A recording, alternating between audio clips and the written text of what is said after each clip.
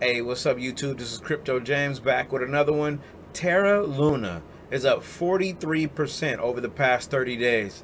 Now, it makes more than 2% of the total crypto market cap for the first time.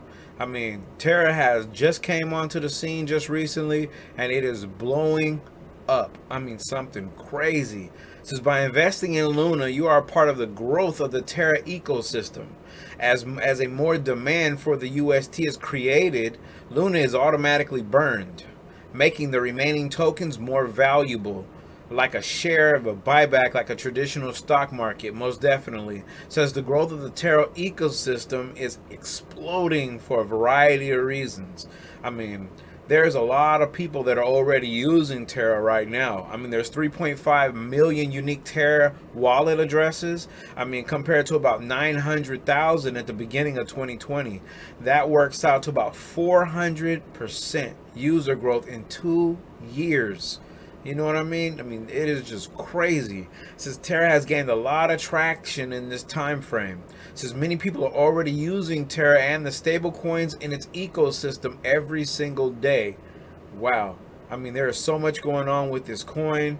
The stablecoin demand is surging. The Terra ecosystem features an array of stablecoins, most prominently Tera Usdt, and also stablecoins based on South Korean won and the Mongolian tukrik. Wow.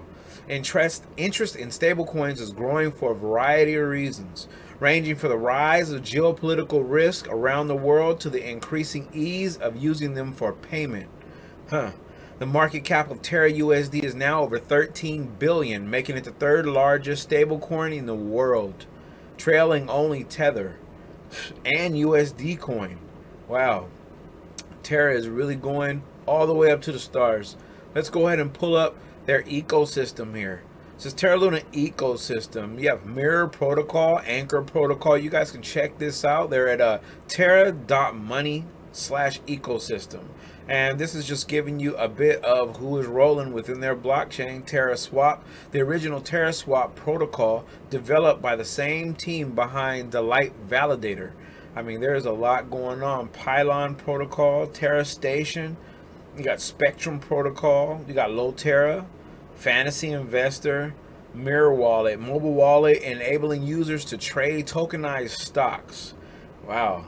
So basically, we're going to need to do a little bit more research into this coin, but it has a lot going. I am not a financial advisor at all, but maybe you should take a look at it. You can purchase this coin through Bitmart, and I just recently got into it and decided to do a quick video on it.